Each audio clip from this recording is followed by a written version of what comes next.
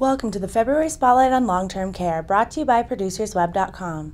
I'm Sarah Fletcher, and in this broadcast, we'll cover some of this topic's biggest trends and insightful research. This Spotlight on Long-Term Care is sponsored by Personalized Brokerage Services. PBS works for me. For more information, please visit pbsworksforme.com.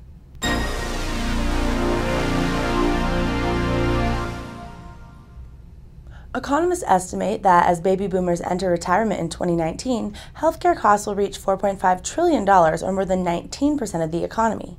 In fact, according to the U.S. Centers for Medicare and Medicaid Services, spending last year rose to $2.5 trillion, or 17.3% of the economy.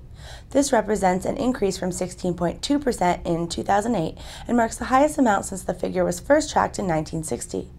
Finally, while this forecast does not include the impact of the proposed healthcare overhaul, it does reflect the effects of the economic slump that began in December 2007 and the aging of the baby boomers born between 1946 and 1964.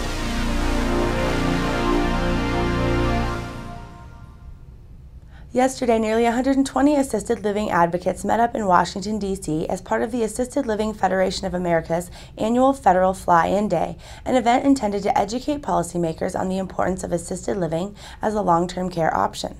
Also discussed among the advocates, who held more than 470 meetings with senators, congressmen, and staffers, were the differences between assisted living care and skilled nursing care.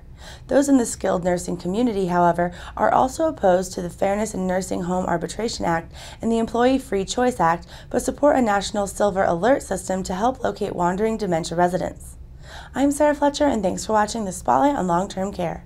To see more video spotlights on your favorite products and practices, find them on ProducersWeb.com and browse by topic.